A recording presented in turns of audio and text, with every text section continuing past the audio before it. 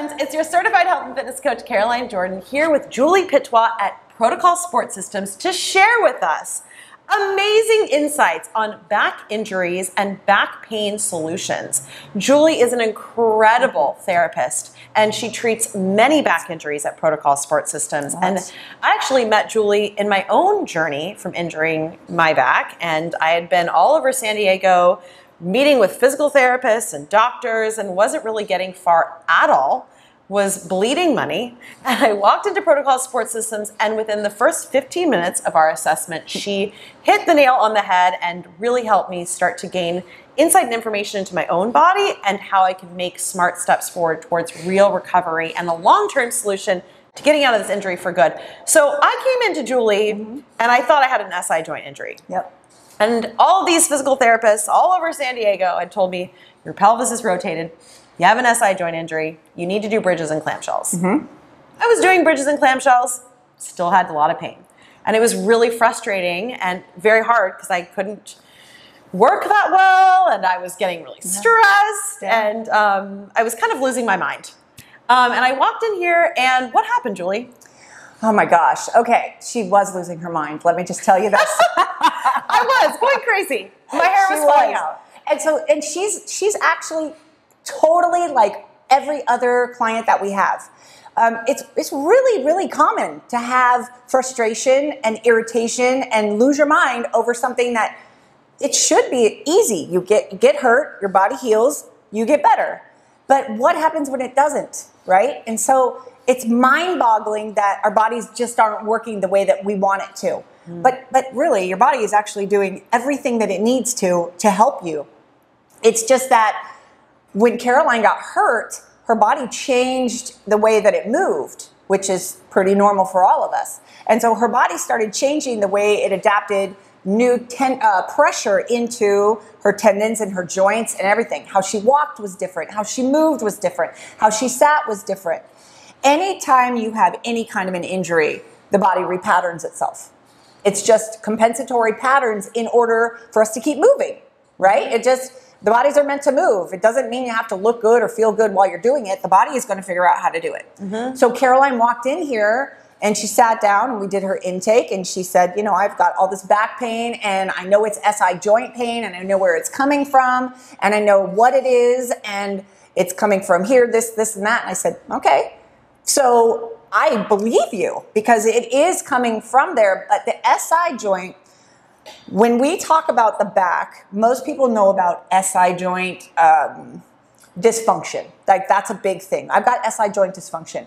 Well, your SI joint is really your sacroiliac joint. It's where your sacrum and your ilium come together in your pelvis. Hold on. I know you're going to... This is when you're going to have me pull out all my toys. Yay! The pelvis comes out to play. So, this is your pelvis, right? This is your sacrum. This is your ilium. So this makes up your pelvis, right? You've got a couple of other bones that are all fused in here, but for today, we're just going to talk about this. So you've got your SI joint that sits here. Now, in your body, the pelvis is literally the middle of the body, right? It takes orders from the top of you and it takes orders from the bottom of you because it's only attached by a ton of muscles in here. So you've got your femur, your legs that are attached in here. You've got your abs, your core that's attached in here. Your spine goes up the back, and you've got all these muscles up in front and back, top and bottom. So if you think of this, I always think of the pelvis as like a ship. And so the ship is on the water, right? And if the water is calm, the ship is great. But if the weather from above is blowing and moving, now the ship starts to move and it starts to undulate and it starts to move because it's being pulled by the wind. But then below, if you have a lot of waves that are coming, now it starts to dunk and it starts to move and it starts to be pulled. It's being pulled by all the muscle structure around it. So she comes in and she's got SI joint pain. Well, the SI joint is literally just where the sacrum and the ilium meet, and it's just tied up with a lot of ligaments back here, right? It's got ligaments in the back, it's got ligaments in the front. So my comment to Caroline was, great, I'm glad you have SI joint pain and I believe you, but where's it coming from? Because this doesn't create pain. This takes orders. The pelvis takes orders. It doesn't ever give orders. What it gives is pain from all the orders that are being pulled from everywhere else. And so what we did is then we started to play detective and try to figure out exactly what was going on, because I know that this isn't doing anything. It's something that's attached to this guy that's creating your pain. That's a big thing to know. Yes. Huge. Because everybody thinks that this is the thing that's doing it. It's not. Because remember, you got legs that are coming off of here. You've got hamstrings that are coming off of here. You've got abs and quadriceps that are coming off of here that are doing this. We're being pulled all over. This is just the effect, not the cause. So what we did is we went through and we checked her hips, we checked her legs, we checked her feet, we checked her ankles, we checked above and below, and we figured out that there was an imbalance there. A lot of them. Happens to everybody, because Caroline has been on the earth for more than a couple of years, and so she has developed walking patterns, standing patterns, sitting patterns, pre-injury, post-injury, current injury. Like, as she's moving through things, her body's like, oh, well, we can't really put weight on this foot, so let me move into a different way of doing this. And I'm sure every single one of you guys are like, that's happened to me. So the poor back, this poor back, it gets such a bad reputation. Yeah. You know, it gets a bad reputation because it's supposed to be the one that's doing it. Oh, I got a bad back. You don't have a bad back. You got a lot of other parts in you that are trying to take a lot of attention away from your brain, and the poor back is getting all of the bad stuff, right? It's the effect because it's got all the nerves. So this SI joint impingement or dysfunction or irritation that people have, where is it actually coming from? With Miss Caroline, we found that her pelvis, when it normally sits like this, her pelvis was sitting rotated like that. So we needed to figure out where else was it coming from. So she had a hip that really wasn't working the way that we wanted to, because everything moves and glides and adapts to the tension that is being placed on it, right? So if you think of the kinetic chain, which is your body is made up of muscle, joints, and nerves. And muscles have to contract, and they only get smaller. They only contract in on themselves and get shorter. But it takes nerves to innervate them in order to create the contraction. And then muscles are attached to the bones, and then as the muscles contract, there's the movement. As the muscles contract, there's the movement, because the muscles pull the bones. So something is pulling on this thing. So what we found is, as she's moving, her femur wasn't really moving the way that we wanted it to, and it was kind of stuck in the joint. This is a bigger story. But what it did is it created lack of movement into the joint, which then made more movement happen into the pelvis. Interesting. Totally, right? Interesting. Because if things aren't moving, this isn't moving, it's going to figure out how to find movement somewhere else. So remember, pelvis just takes orders. So this one's like, find me movement. And the movement came. So guess what happens from there? Miss Caroline's low back. And I love this guy because it's only 2 vertebrae, but it's my vertebrae with my disc. Now, if you look at it, this is our low back. This is our spinous process. These are our transverse process. These are 2. This is your disc, and this is your vertebral bodies. And these guys, that's your nerves, right? And the nerves, everything gets on your nerves. That's why they call it getting on your nerves, because it's no fun when things get on your nerves, right? Right. And so now Miss Caroline's pelvis has moved, and so normally her pelvis does this, and it flexes, and it extends, and it rotates, and life is good, because there's this big disc that's taking an even amount of pressure. But now Caroline's pelvis has moved, right? Because it's rotated, because it's taking orders.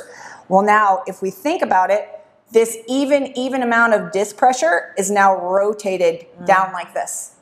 So now all of the pressure is going on one side of the disc instead of the other side of the disc, because the pelvis has moved. So if I rotate over here, you've got these joints, joints where the nerves, or I'm sorry, these joints where the vertebrae sit on top of one another, those are called your facet joints. And all that is just keeping these guys in line so they don't shoot off as we move. And so now if Caroline's pelvis has moved and we've rotated, boom, there's the opening of the facet joint, and that's going to unlock all this pain into her low back. So she may feel it in the low back, but is it really coming from the low back? No, she's coming from her pelvis, you guys. So we have to think about that SI joint. Once we rotate it back to neutral, put these back together, now we take all the stress off of it, and now the SI joint, which is just ligaments, can go back to its calmness. So the strategy was to first figure out what was pulling my pelvis out of position and address those issues with my tissues. I think she has it on a shirt. I do. I thought it was really cute. And then also I got orthopedic manual therapy, right, to help me kind of realign my pelvis after everything had calmed down that was pulling it out of position in the first place. So if someone at home is dealing with what they think is a rotated pelvis, they've been dealing with back pain for months, years, if they've had, me personally, I've had this injury a few times. And I think I'm really finally getting to the root cause of the issue so I don't have to have it a few more times. But if someone at home is like, man, I'm really stuck having SI joint pain, back pain, yada, yada, what would be their first steps? Well, first of all, if you have pain going from seated to standing, every time you stand up, you're like, oh, it's on one side more than the other. Most likely that's going to be more into your SI joint. If you're getting up and it's like feeling like it's on one side of your back. If you're bending over like you're trying to wash dishes, or bend over to tie your shoe and you're like, oh, that hurts across your back, most likely that's more of a facet joint as well. Like those, if it hurts to roll over in bed where you're like, oh, I can only roll on one side and it just hurts every time I roll over, that's most likely a facet joint as well. If you are doing that, know that doesn't necessarily mean you have to have surgery. That doesn't mean you necessarily have to go to the end result, which is like, oh, I got to go to the doctor and I got to get this. I'm not saying don't go to the doctor, but I'm saying there's other things that might happen that could be an easy result of change, right? We could fix this easily so that you're not feeling it as much anymore. So what would be the easy fix then? So here's the thing. You're going to have somebody kind of go in and actually understand what's happening.